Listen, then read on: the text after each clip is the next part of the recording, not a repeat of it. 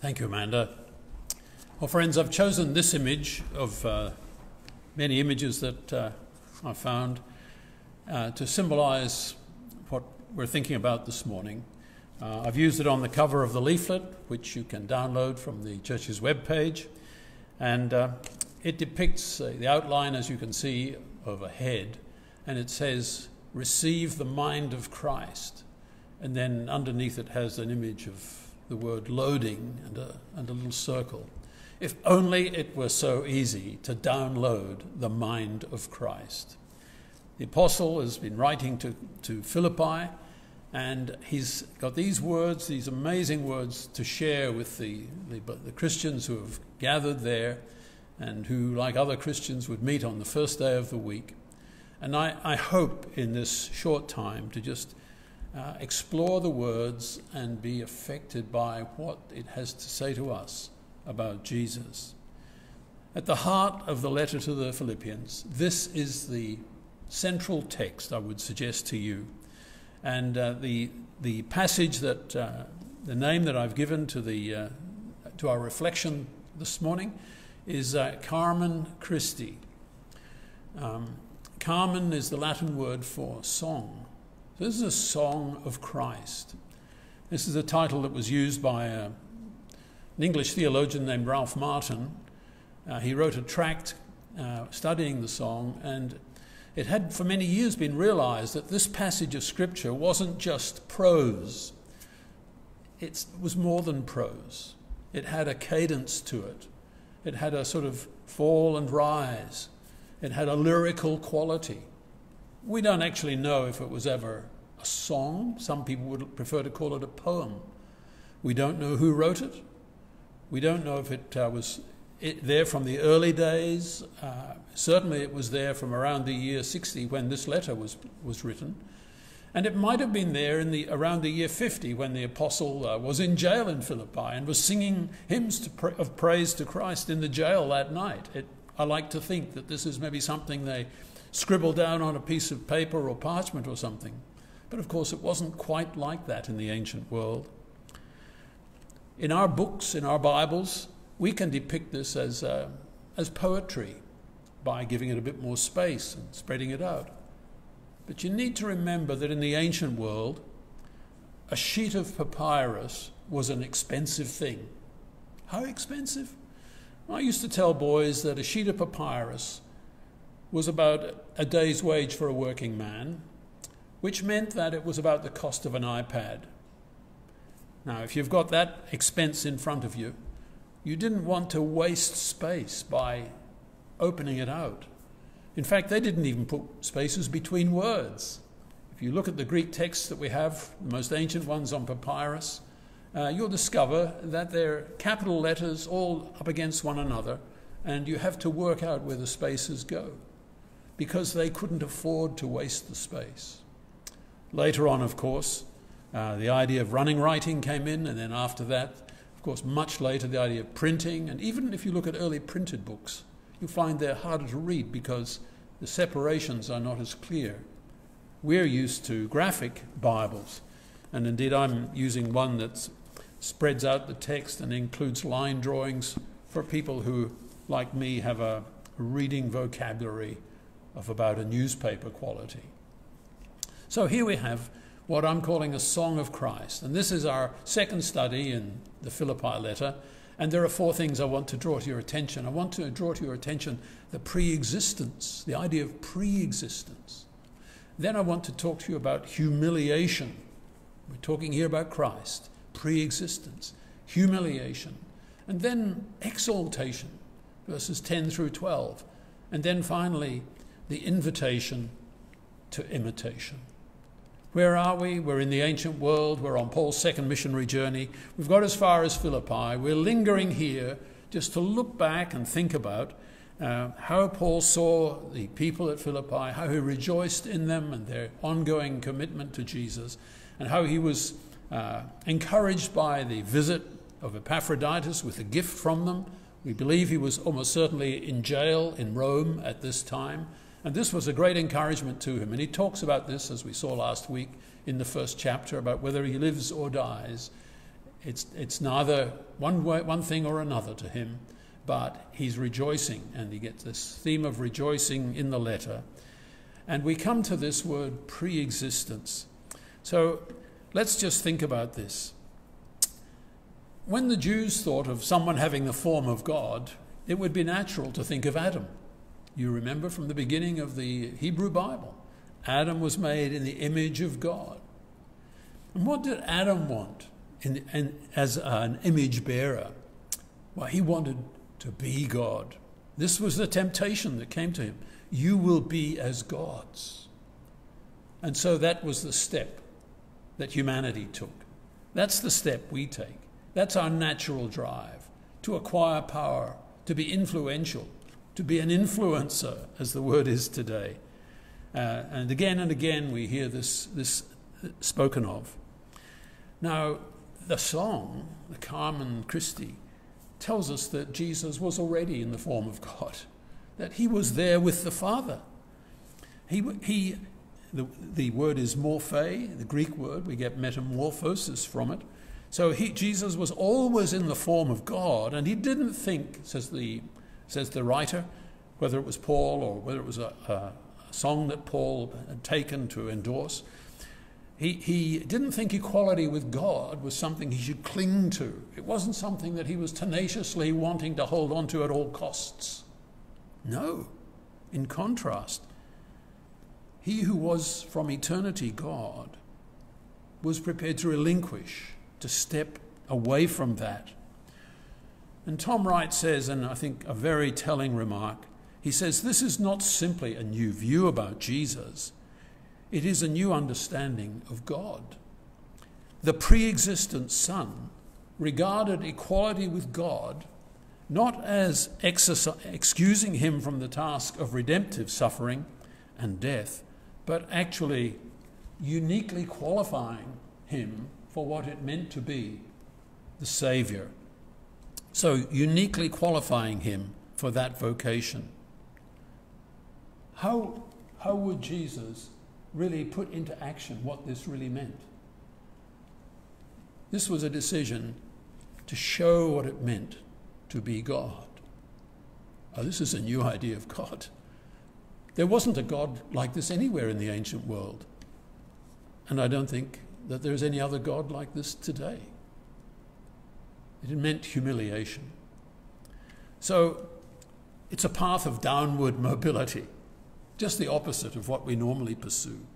He chose the path, the word is, of a slave. We moderate it in our English Bibles by talking about becoming a servant, the servant of God. But the word is doulos, and it meant a slave. The text goes on to say he emptied himself. There's a huge amount of literature about these few words. I have to say this to you. I looked up one article on the current literature on this, and it listed 40 books that have been written in the last 40 years about these few verses alone. Not looking at Philippians overall, but just about this song, because it's intrigued people. They're probing it and looking at the vocabulary and wondering where it might have come from and when did it appear on the scene. It's deeply studied. But the word here is that he humbled himself, he emptied himself by taking the form of a servant. The Westminster Catechism says that he took a true body and a reasonable soul. This is the Christmas message, that he became incarnate, enfleshed. So he took the form of a servant. Who did he take this form to serve? What was the movement here? Being found in form as a man, he humbled himself further, becoming obedient to death. Yes, says the song, even death on a cross. So this is downward mobility. That's what the song is about. It's about the humiliation of Christ. It's about giving up power. Again and again we hear about people with power exploiting those below them. It's a recurring theme in the literature of today and probably in the literature of every day. I've never been as conscious of powerful men unable to give up power. people who have been in seats of power for year after year after year and keep manipulating the scene so that they can hold on to power. But the Christian message is the other way around entirely. What it's doing here is extolling one who gives up power, who comes to serve, to show love and compassion and grace. We get a similar echo of this sort of thinking. You remember in Paul's second letter to the Corinthians in chapter 8, he says, you know the grace of the Lord Jesus Christ, that though he was rich, yet for our sakes he became poor, that we through his poverty might be made rich. You get this message in beautiful lyrical qualities here and there in the letters of Paul. And indeed, if you look at this carefully, and some of the recent scholarship about it has looked carefully at Isaiah 53 and seen that same downward pattern in Isaiah 53, the one who was the servant of the Lord and who stepped forward who didn't speak up in his own defense, who was taken from prison and from judgment, and who shall declare his generation, for he was cut off out of the land of the living. For the transgression of my people was he stricken, says the prophet. So this is Jesus giving up power. Now, how did God the Father feel about his beloved Son? This is my beloved Son. Listen to him. Well, exaltation is the response of the Father. The text runs like this, if we can add in that sort of upward trajectory. God highly exalted him. If we begin at the bottom, allowed him the name that is above, allocated the name that is above every name to him. Then at the name that belongs to Jesus, every knee will bow and every tongue will confess in heaven and earth and under the earth that Jesus Christ is Lord, to the glory of God the Father. This is the upward trajectory. This shows us what God values. And what is the most primary Christian confession? What was it that Lydia at Philippi remembered? She heard that Jesus was Lord. That's the Christian confession. He is King. There is no God but Jesus. Jesus has taken over. Caesar is not king. Caesar doesn't own me. I do not belong to Caesar. I belong to Jesus. He is my Saviour. He is my Lord. And he is the one in whose steps I follow. The second chapter of the letter to the Hebrews has this beautiful saying that, talking about angels and the unseen world, says, God didn't take on angels, but he took on the descendants of Abraham. He took on human flesh. He took on people. And it's people that he redeems. So here is this. And how does he redeem them? Through the cross. He bears the scars. No other God, as I've already said, bears the scars. And why does Paul take us on this journey? Well, I want to say to you, it's an invitation to imitation.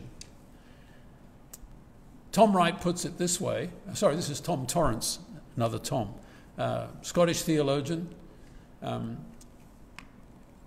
Torrance says this: God loves you so utterly and so completely that he has given himself for you in Jesus Christ, his beloved Son, and has thereby pledged his very being as God for your salvation. In Jesus Christ, God has actualized his unconditional love for you in your human nature in such a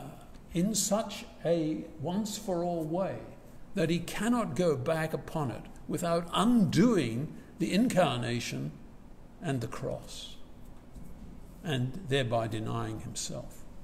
God cannot deny himself. This is what God has written into history. These events are well attested. The Gospels all point to this climactic conclusion, that in Christ he has redeemed himself and committed himself to his human family. So Paul tells us this great downward trajectory of Jesus. that he might gather up and bring before the Heavenly Father, as one part of Scripture says, here am I and the children God has given me. Why is Paul giving us this amazing statement here? What is he trying to drive home? Well, I think I noticed in my younger days the astonishing questioning at the beginning of the chapter, which you heard Amanda read. Why is he saying this? If there is any encouragement in Christ, if any consolation, if any love, if any tender affection and mercy, fulfill my joy. It's the theme of joy. The apostle is looking for a rejoicing in something that he wants to happen. And what is it? It's there in verses 1 to 5. What does he say? He says, the attitude you should have is the one that Christ Jesus had. Let this mind be in you. You should think this way. My dear Philippians, this is the only way to avoid really a tyranny, the tyranny of self-promotion. You know, if we want to be significant, if we want to promote ourselves and make ourselves known, we actually begin a kind of slavery, self-promotion. It's an unending thing, because there'll always be somebody we want to be better known than, or somebody that has more status. This week I've been listening to the tragic tale of a church in Seattle, in America, and the church was called Mars Hill, and it was an amazing church, and a lot of amazing things happened there, and a lot of things were really good things. But the church died. And why did it die? Well, one of the tragic elements is that there was the tyranny of seeking to be bigger and of more influence, and I don't often remark about other churches, but I've been listening to podcasts of the death of this church, and it's really humbling to see how a church could implode because there were theological errors, there's no doubt, but the idea of coming down and down, which was there in part, it did not drive the core of the church. And the church leaders became impressed with their own importance and power. After addressing the Albert Hall, yes, I said it was a church in Seattle, but the minister was invited to preach in the Albert Hall in London, and he signed autographs for people afterwards. And in the cab going away from it, one of the men said, you know, you'd think we were kind of rock stars or something like that. And one of the ministers said, well, I am really, aren't I? So you think, how does that square with what Jesus was looking for in his disciples? How does that square with service? So I found that really humbling. And we need to bear in mind then that if we're promoting ourselves, we're on a pathway that will lead nowhere. It's a futile, a cruel, unending kind of slavery.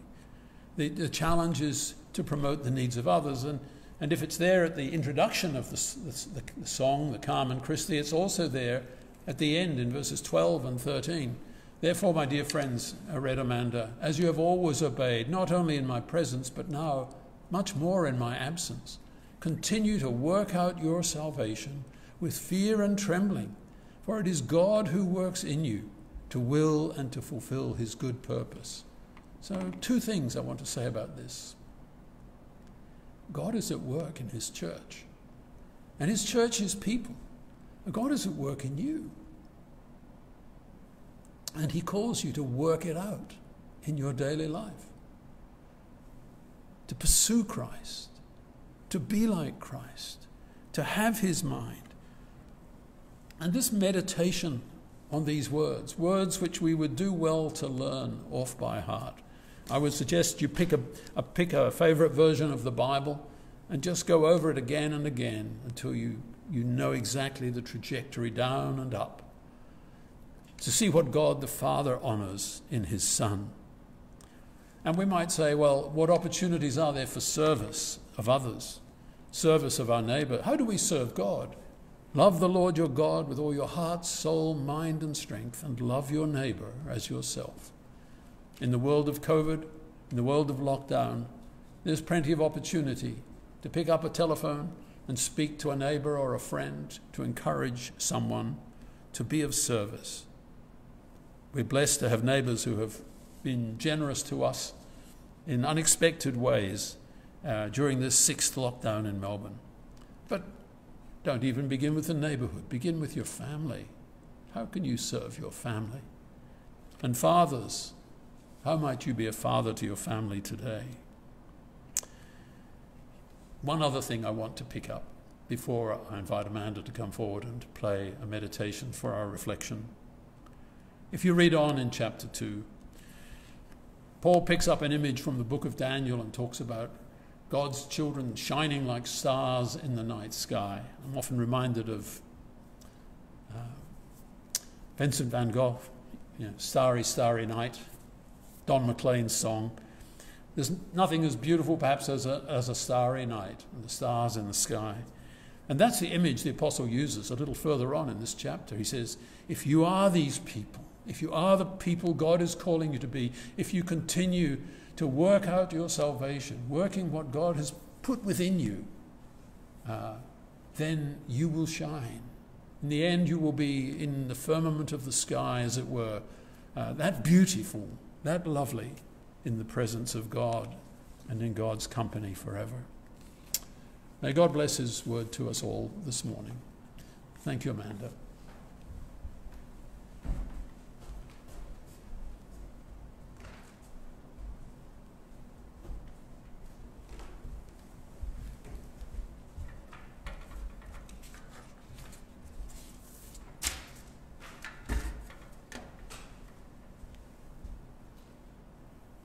I'm going to play a Siciliana by Telemann from his 9th Fantasia for solo violin, actually, but of course on a viola.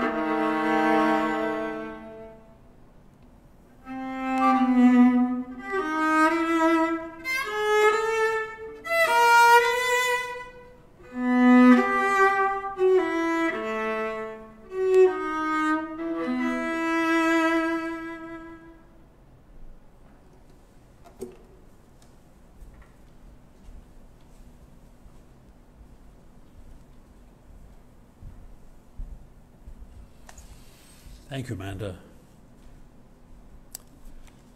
A lot being worked out there in that music.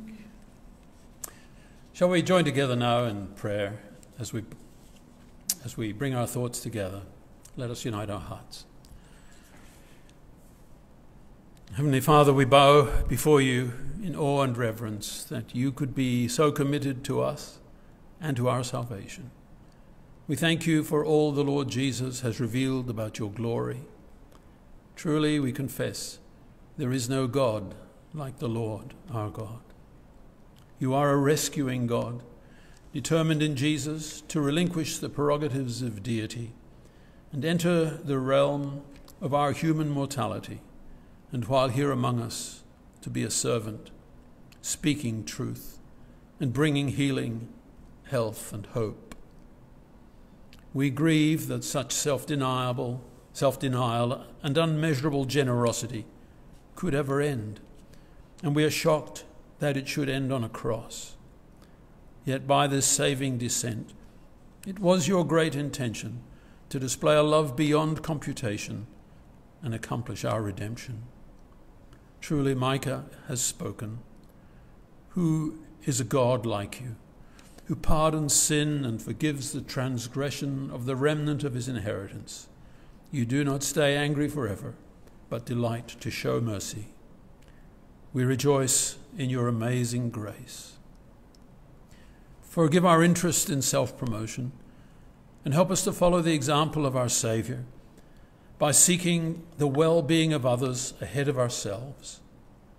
We know this is an old problem, but we ask that you will help us by your Spirit working within as we work out our salvation day by day.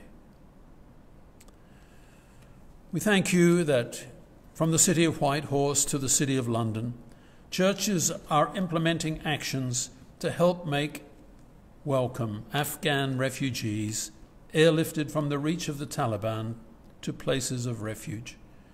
May they be as warmly welcomed as the 99 on the Melbourne group.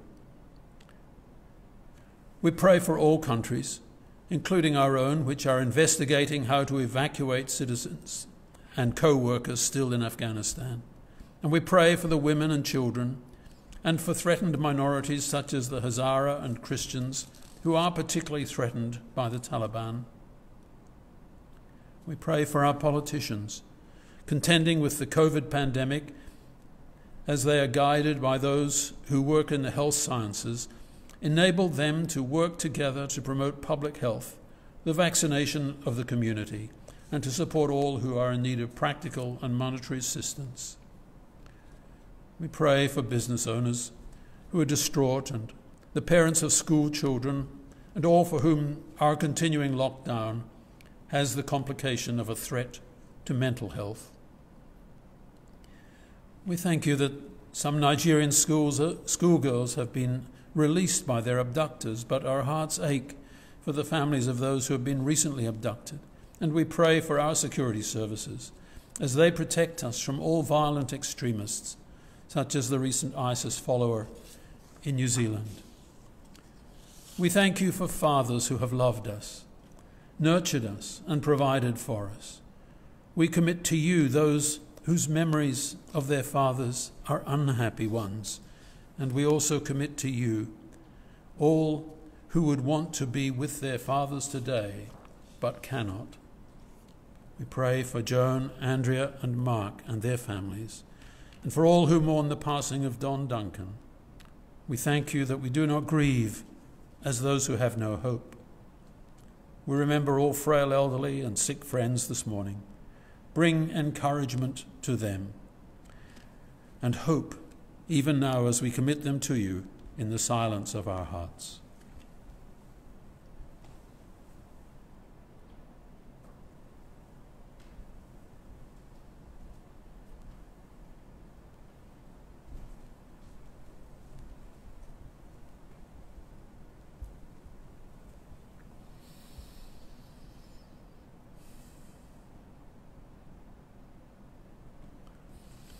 Help them to cast all their care upon you and to know that you care for them. We ask in the name of Jesus, who taught us to pray together, saying, Our Father in heaven, hallowed be your name. Your kingdom come, your will be done on earth as it is in heaven. Give us this day our daily bread, and forgive us our trespasses, as we forgive those who trespass against us. And lead us not into temptation, but deliver us from evil. For thine is the kingdom, the power, and the glory, forever and ever. Amen. And so may God bless you, and thank you for being with us for this time today. We ask you, God, to bless you, and may the grace of the Lord Jesus Christ, the love of God the Father, and the fellowship of the Holy Spirit be your portion now and always. Amen.